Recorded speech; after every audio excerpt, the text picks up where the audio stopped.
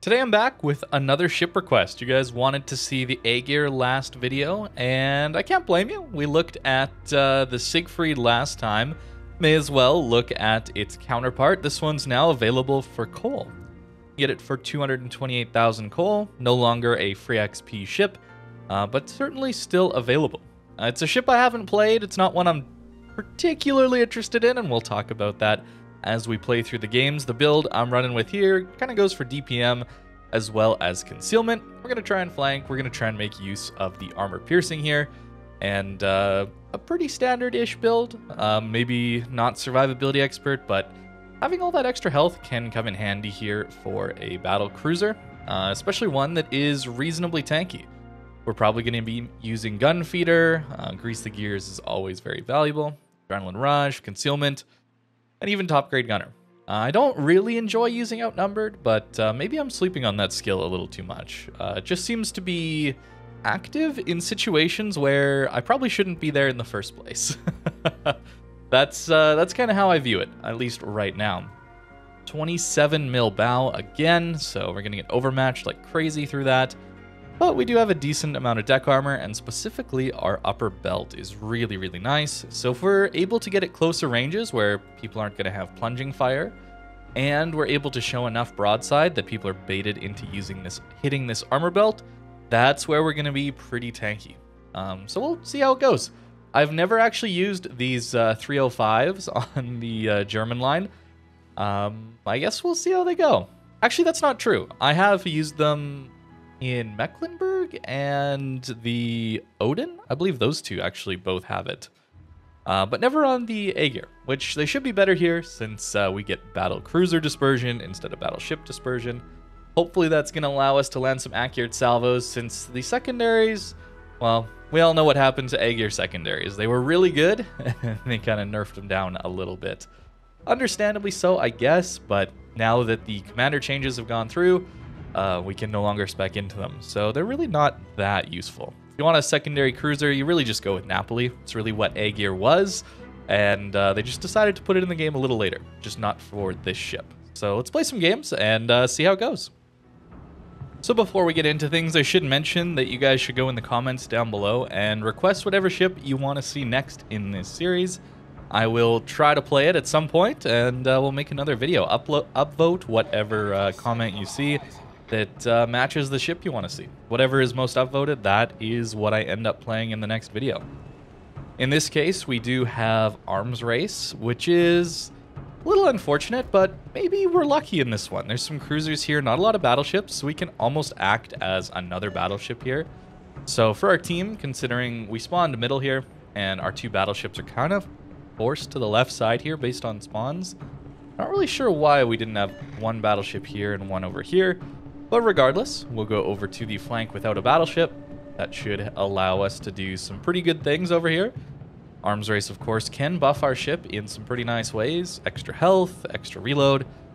We do want to be helping our destroyers win these early engagements. That's what kind of determines these battles. It's a combination of getting as many buffs as possible, and then as well just winning those DD engagements early on. To get those buffs. You don't want a full YOLO for buffs. That's really not a good idea, but you can't leave them alone either. Like, we got a mines to start with. Fortunately, he is turning away, so not much for us to do here yet. So I guess we'll just kind of look towards the middle and see if we can find oops. Okay, Tromp is over here. We see the airstrikes. We're gonna look to shoot at some of these DDs. Our concealment here is pretty nice, actually. 11.9 does allow us to engage at pretty close ranges without being spotted. So in this case, there's an Azashio here. I'm not sure about our Fletcher full sending it in for this. Hopefully he doesn't take too much damage. What I'm doing here is I'm actually just waiting for the Azashio to pick a turn to go. And you see how he's just opened up more broadside to us? That's when we want to be shooting. That kind of guarantees a few more hits on target. And we get 3. Probably should add HE there, I suppose. But it's all good. Fletcher does manage to live, which feels very good. Although, actually, let's make sure we're not getting torped here.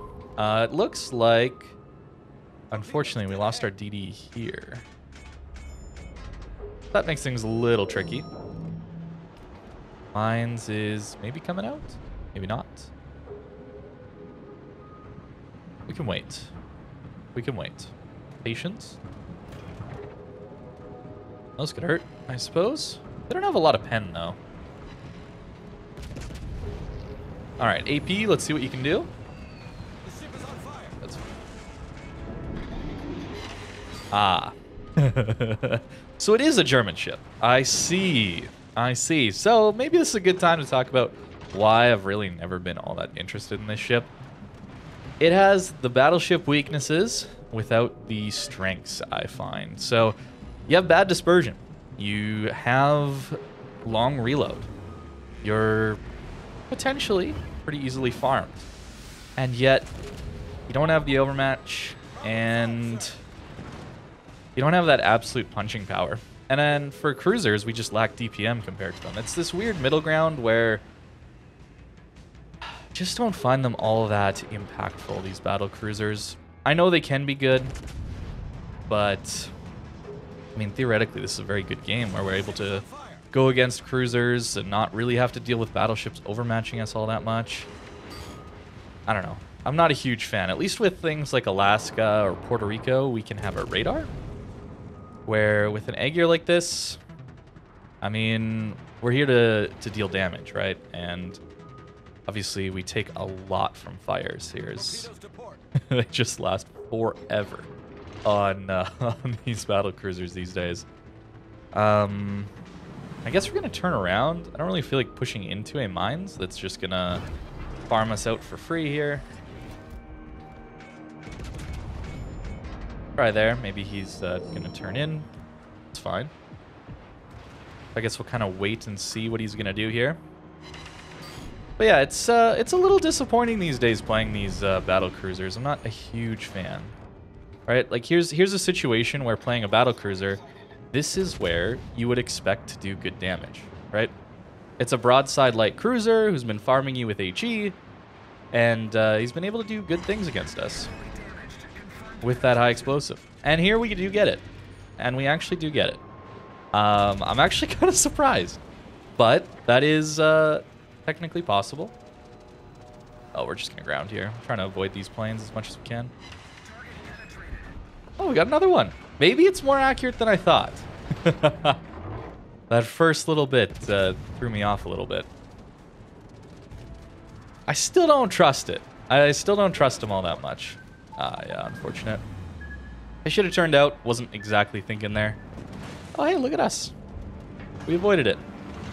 Having a DD around would be pretty cool, allowing us to spot. That's where the radars are pretty nice. Yeah, that one will hit. All right, that's fine. And I can't just blind fire over this. We have a Cleveland here. Why isn't he pushing and radaring? Okay, I just realized. Okay, he's got Hydro. And he's got a radar. Hooray! Secondary's going off. That's all right. One hit. Okay. We do have healing, right? We do have nice extras that other cruisers won't have. If I'm going to play a cruiser, I want to have the DPM and the kind of battle impact to go in and crush DDs and that kind of thing and win games that way. Or farm battleships over islands with HE or even open water. And that requires a little bit more DPM than these ships have. But if I want to play a ship that's going to crush broadsides and kill cruisers and do devastating strike salvos, it's really not these battle cruisers. They just don't have the alpha damage and consistency, I find. Contrary to what we did to that mines early on, I suppose. Looks like this game is somewhat going in our favor. Should have waited a little bit on that back turret. Decent, a little damage in there. Try and take out the mines. That'd be really good for our team. He's going to turn out. 100 HP, huh? Hopefully I led him properly. Okay. We'll get him next time. And he gets a fire. Alright. We'll get him next time. I gotta kind of go for the cap here. Okay, that one was poorly aimed. Fair enough. Fair enough. Massachusetts to deal with. Certainly spooky. I think those torps are fast enough for us. There we go. Should be alright here. Try and help on this tromp again. Again, we have enough damage taken to heal. We will. Turned out, that's fine.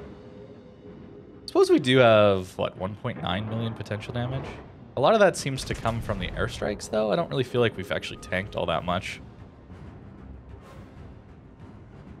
That's what I would assume has kind of happened here. Massachusetts. Don't really want to brawl you. Oh. Shooting HE. Interesting.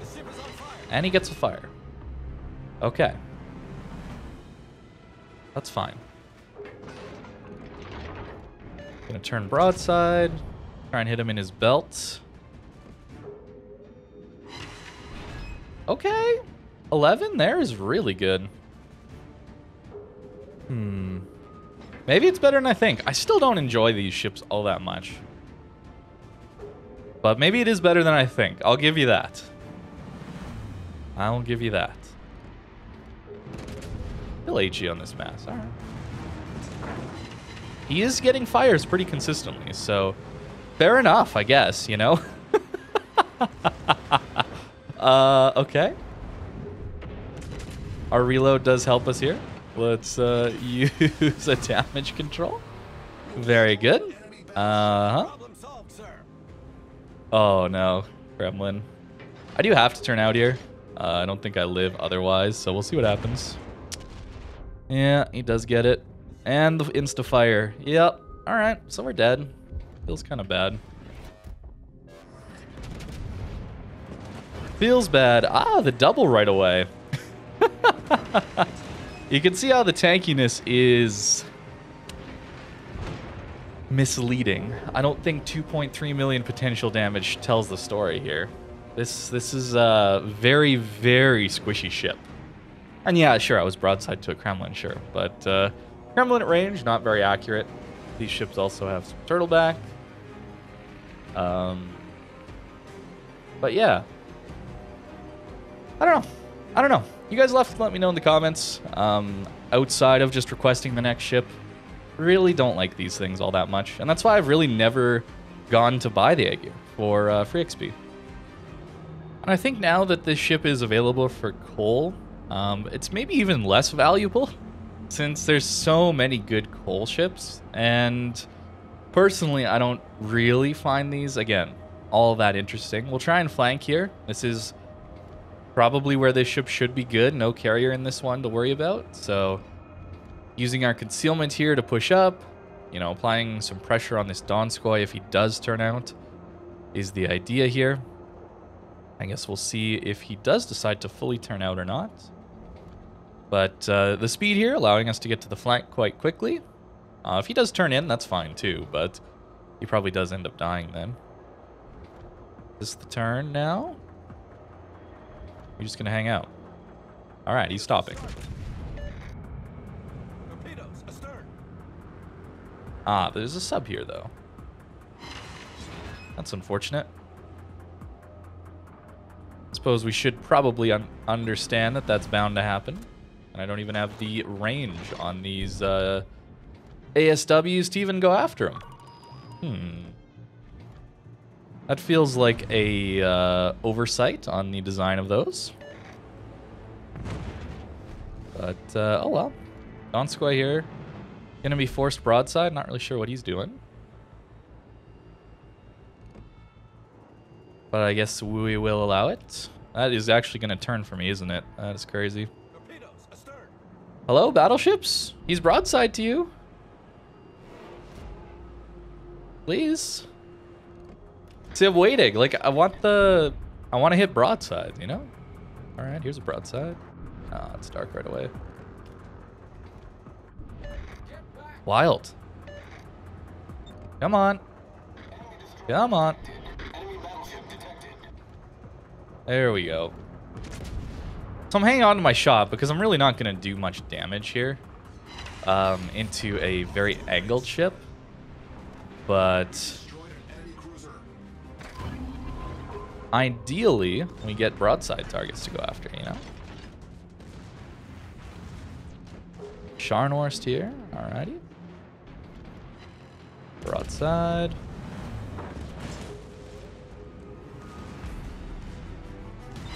Okay, there's the torps. Good. Alright. The sub is back on us. The Massachusetts is shot. I think that means it's time to turn out. Actually, I'm going to rep.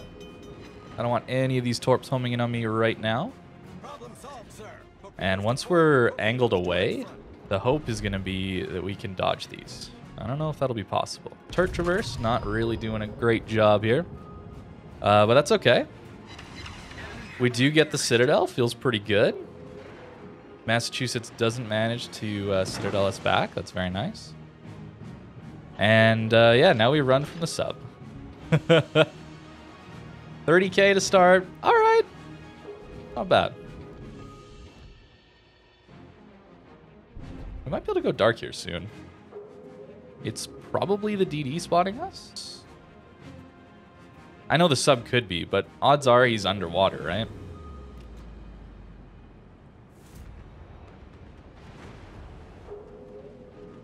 Okay. Minnesota pushing a bit. Yeah, there's the sub. More than likely going after the Minnesota now, so we can turn in a little bit more again. A decent start here. Not great damage. Maybe I should be using HE more. I never really enjoy using German HE though, to be honest with you. On heavier ships like this. They struggle a bit. But you know what? Let's do it. Oh, let's not eat these. We're good. So I didn't wait for the broadside of the mast. Let's swap over to the HE. See what we can do here. Ooh, Minnesota. Very nice. But that is the idea behind waiting. When you have one shot only, you take that one shot very carefully. I guess we could YOLO this Massachusetts. We do have torps. I haven't mentioned that yet, but you do have 6-kilometer German torps. Pretty standard stuff, but useful in a brawl, certainly, assuming they stay alive. Yeah, I just didn't hit much there.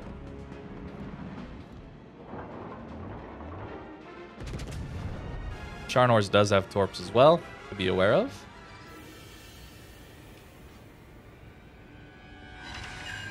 Okay, a fire.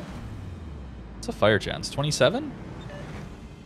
27 and 3,600 on the damage. Not great. Oh boy. We have been chosen. We must suffer. That is our role now. 4,000. Fortunately, we don't have Hydro up yet. That'd be nice. Those are trying to home in on us, man. It's crazy. Oh. Okay, we'll just miss at 9 kilometers. That, you know, it happens. Happens to the best of us. Alright, back to AP if he's going to stay broadside. Massachusetts going a little broadside. Probably going to regret this. But hey, let's try it.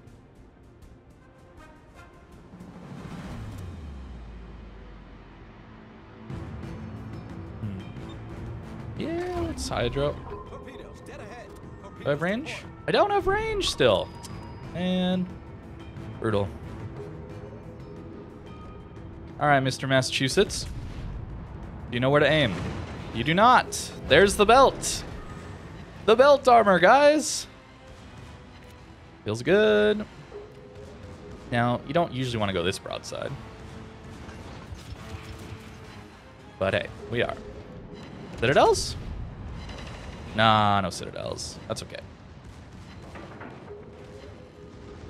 I am going to angle all the way in. We might take some overmatch here, but it does allow us to get closer to our other side of Torps. Well, we don't need it. And it gives a good example of why 27 mil bow kind of sucks. So there we go. Fair enough, Mr. Massachusetts. Fair enough.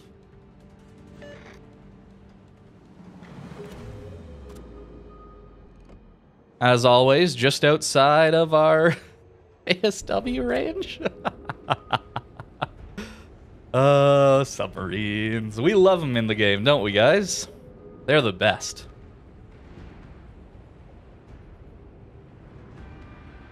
Hey, let's go, Minnesota. We did it.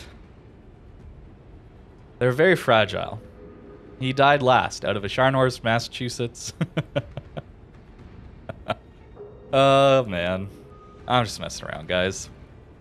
That's all sarcasm. I'm not a huge fan either.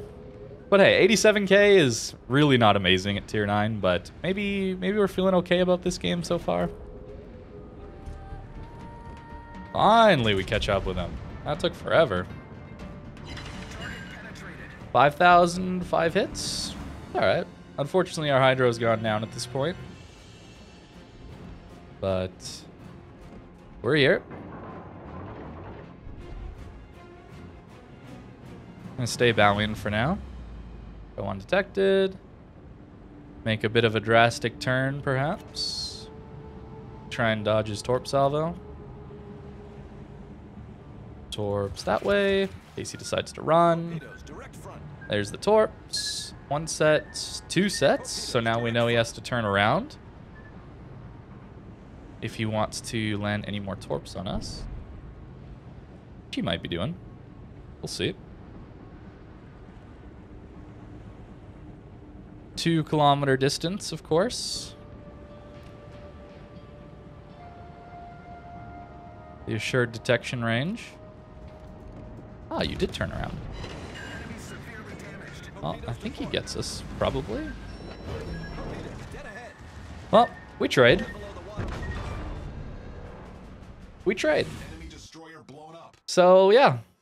I think that's all I'm going to do for Agir. 100k, meh. It's all right. I don't know. Maybe this is just a ship that's not designed for me, I think. I think that's probably what it comes down to. It's all right. It's not great though. Yeah, it's certainly not great.